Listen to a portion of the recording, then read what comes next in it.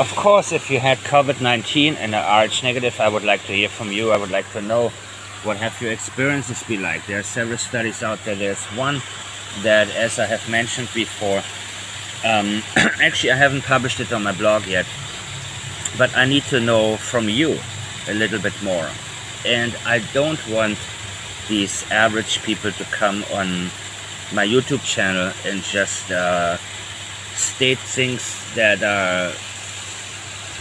have nothing to do with the subject matter. I'm good at that enough, so I don't need you to do more of that. I like to be a little more specific.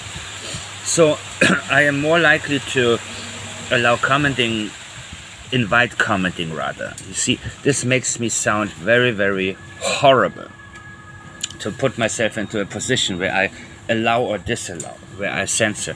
I have from day one said I am all against censorship. I hate censorship, any type of that, but I believe in being selective in terms of whom I allow into my group and who shouldn't be there, right? And it's based on intentions. It's not based on your level of research or your level of anything really. All that matters is, what are your intentions?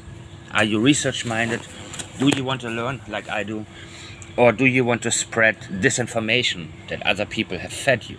So my interest is in your personal experiences. Now, mind you, this is of course not a scientific study, and anything that you say has to be taken as a personal encounter unless you are able to verify that you have done a study with multiple subjects and it's been, I guess, accepted or has enough backing or validity for other people to base their own past, present or future experiences on.